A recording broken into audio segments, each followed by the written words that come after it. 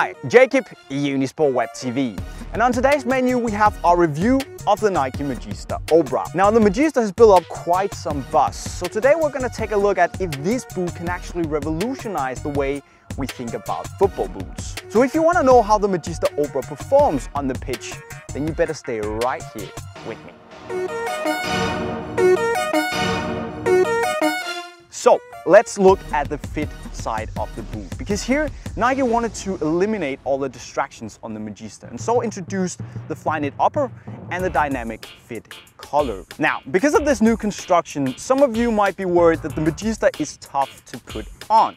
But luckily, it's not as hard as it seems, because basically you just gotta loosen the laces up a bit and then pull the boot on like a regular sock.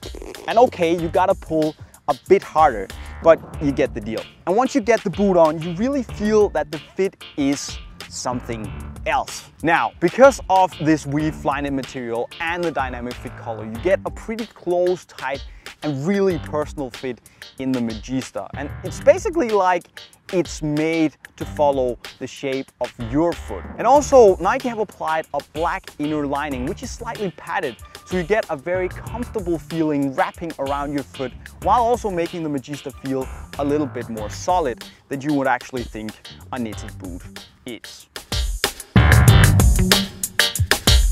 Now, the awesome thing about Flyknit is that it allows Nike to actually remove the tongue on the Magista, which makes the boot really hug your foot uber tight all over, basically wrapping it like a sock would.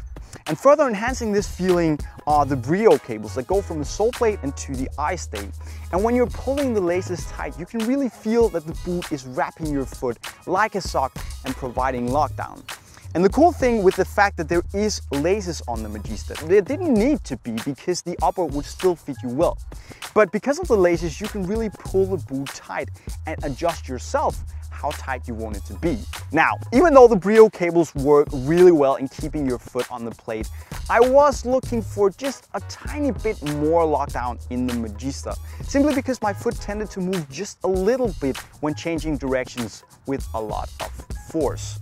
And I mean, it's no big deal, but it's just something I noticed. Size-wise, I'd say the Magista is true to size. I went with my usual size 40 and the fit is pretty much perfect, both length and width-wise. But the coolest thing about the Magista is that the GR13 last the boot is built on will accommodate both a slim and a wide foot, especially because the Flyknit material will stretch to fit the wide-footed players. Now, the thing that really sets the Magista apart from any other boot I've ever tried is the dynamic fit collar. And basically it makes the Magista feel more like a part of your foot than any other football boot out there. But to be honest, I don't think that physically it makes your lower leg and your foot move more in unison than in, say, any other football boot. The thing is, it feels like that, and you get that sensation mainly because of the close, seamless fit. Like there basically are no distractions between these parts of your leg and your foot. Because the Magista is made to help you move in tight spaces, it's equipped with a P-bax and nylon sole plate with mostly conical studs and also a few bladed studs. Now, you can actually feel that the nylon frame is pretty stiff and responsive, making the Magista feel like it's reacting very well to your little bursts of speed. And combining that with the fact that Nike removed the insole board, you're really close to the ground and can transfer energy from your foot to the sole plate and then ultimately the ground. The Magista also made me feel a bit more free in my movements. And after thinking about it, I came to the conclusion that it's because Nike made the sole plate without the mechanical flex, which basically means that my foot is not forced to bend in the same area and the same way every time. And when you combine this with the stiffness and the stability from the nylon frame, you actually get a very nice combination where you feel you can basically burst into any direction you want at any time. Grip-wise, the Magista does what it's supposed to, which is help you turn on tight spaces, mainly thanks to the conical studs that really give you a seamless motion through the ground when you're turning on the spot. And I really like it in that aspect. Now, as we know, Magista is made for the creative midfielder, and as a midfielder, you need as much control on the ball as you can possibly get. And to do this, Nike have equipped the Flyknit upper with these Brio cables that create this honeycomb-like pattern. And that is one, to give you more stability, but also two, to give you more friction on the ball. And we know that more friction means more grip, and more grip means a bit more control. But the question is, how does it work? And yeah, it actually works pretty well. And the touch in the Magista is quite an interesting combination. Mostly because on one hand, you get a pretty close to the ball feel thanks to the thin Flyknit upper. But then again, on the other hand, it's also a bit soft and slightly padded, mostly thanks to this slightly cushioned inner lining. So it's a bit of a mix that's very, very interesting. Now, it's not a total barefoot-like feel, but having said that, you're still a lot closer to the ball in the Magista than in other boots with similar amounts of grip.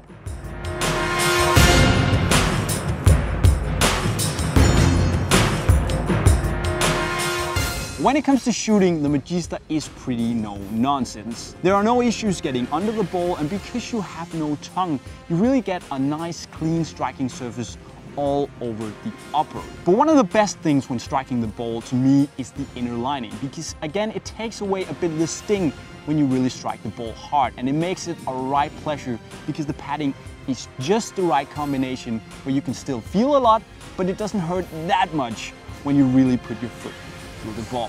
When it comes to the Brio cables, they're also going to give you a bit of friction when you're striking the ball, whether you're striking it with the inside of your foot or the instep. And don't get me wrong, it's not going to turn you into the swerve master, but it's still a nice little tool.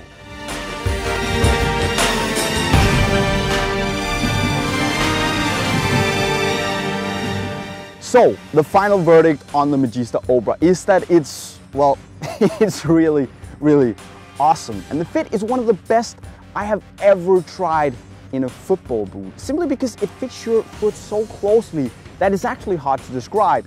You have to try it. And to put it into perspective, when I went back to a conventional football boot, I really missed the close sensation of the Flyknit and the dynamic fit color. It's that good. But what do you think about the Magista Obra, and is it something for you? Well, leave your thoughts in the comment section below. And if you have questions, well, that's the way to go as well. Because this was all I had for you for today. But I'll see you later on in Unisport Web TV. Signing off, cheerio.